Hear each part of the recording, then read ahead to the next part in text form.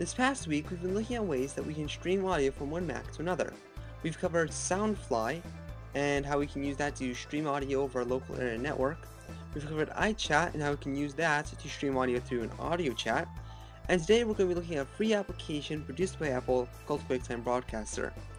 QuickTime Broadcaster allows us to stream audio from our Mac to a movie file that we can upload to the internet or share with friends. I'm going to show you how you can set this up nice and easily. The first thing we need to do is obviously download QuickTime Broadcaster. Go to the link on the right hand side, scroll down, and click the download now button. This will download disk image and open it up for you. Once you've downloaded it, run the installer and go through the installation process. Now that we've installed QuickTime Broadcaster, we need to set it up. Go to your applications folder and open up QuickTime Broadcaster. You'll be presented with a window like this, and we'll go to show details, and then from here for audio we'll enable the audio stream, set the preset to DSL music, set this to SoundFlower 2CH, oh that's 16, 2CH, play through speaker is off, gain is 100, and we'll leave everything else as it is. For video, make sure that this is deactivated, and for network, we'll set our network to custom, our transmission to multicast, our audio address will generate an IP address, and there we go, it's right there. TTL is going to be 15, buffer delay is going to be 3. Now what we can do is we can hit Command S to save. We'll save this to our desktop as My Broadcast, and it's saved.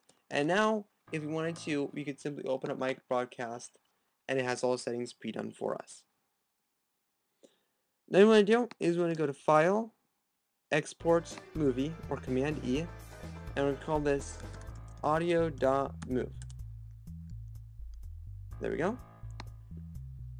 Now, if we want to test this out, we go to Safari, and we can force this to open inside Safari. Hold down Command Option and drag it on.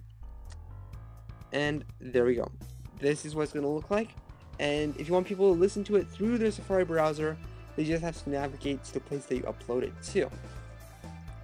On the broadcasting side of things, to broadcast something, we first need to set the sound. We need to set it up so it's SoundFlower 2CH. Now if you don't have SoundFlower and you have no idea what this is, check the links on the right. There's a link for the SoundFly, and SoundFly is an application which installs SoundFlower, and there's just plain old SoundFlower without SoundFly. Obviously just the SoundFly method, because then you don't need to restart. So we'll select this to SoundFlower 2CH, we'll quit System Preferences, and so now our audio is coming from SoundFlower 2CH. We just need to open up iTunes, play the song, and hit the broadcast button. And when we do this, it's now broadcasting. So if I email this file to my friend could hear the audio that's playing on my Mac. The disadvantage though is that the audio is coming 3 seconds late. That's what the buffer is. So if they're like, oh, I hate that song, and you say, and you pause it, then they will not hear the pause until 3 seconds later. So you kind of have to keep that in mind. So now you know how you can use QuickTime Broadcaster, iChat, or SoundFly to send the audio where you want it. If you wanted to go to a specific audience, I'd suggest the iChat method. If you just want to go and do it on your local internet network, I suggest SoundFly. If you want to give it to anybody in the world, QuickTime Broadcaster is definitely the way to go.